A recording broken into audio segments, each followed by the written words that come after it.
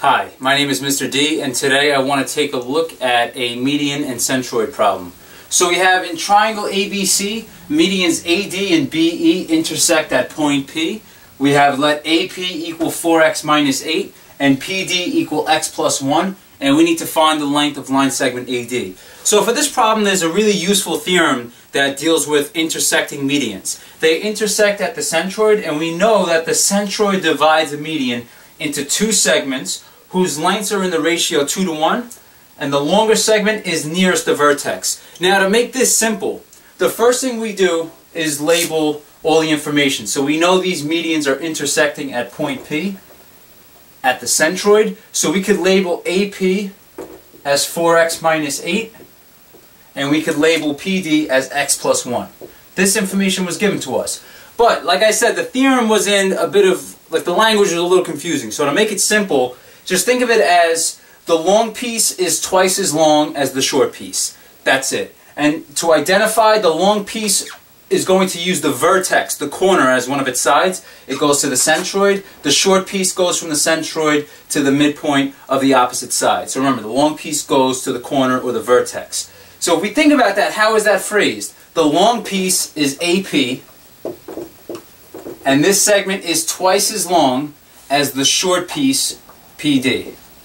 So just say that a few times in your head. The long piece, AP, is twice as long as the short piece, PD. But now all we do is substitute. We know that AP is equal to 4x minus 8.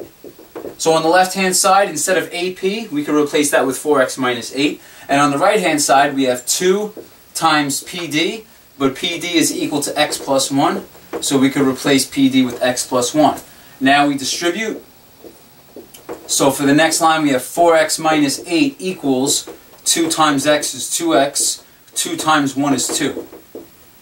So at this step, now we're just solving an equation. We're going to subtract 2x from both sides. 2x minus 2x cancels. We have 4 minus 2 is 2. So you have 2x minus 8 equals 2.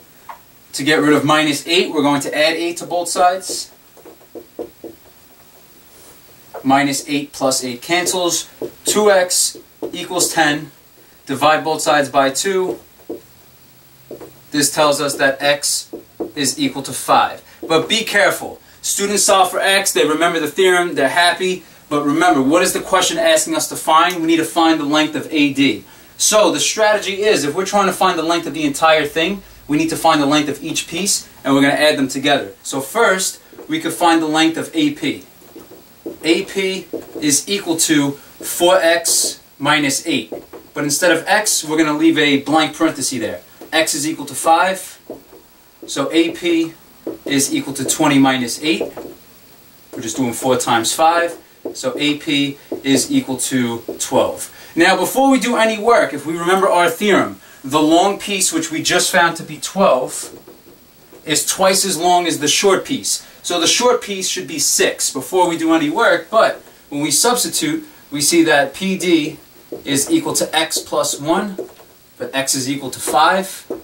So we have that PD is equal to 6, which it should be, because the short piece is half the big piece, or the big piece is twice as long as the short piece. So we have 12 and 6, but now remember, to find the length of the entire segment AD, what we need to do is we're going to add up the length of the entire thing, because AD, we go 12, then we go 6. So AD is equal to 12 plus 6, and our final answer, AD, is equal to 18. So this is our answer here. Okay, well, this is going to conclude this centroid and median problem. Thank you all for watching, and I hope that this was helpful.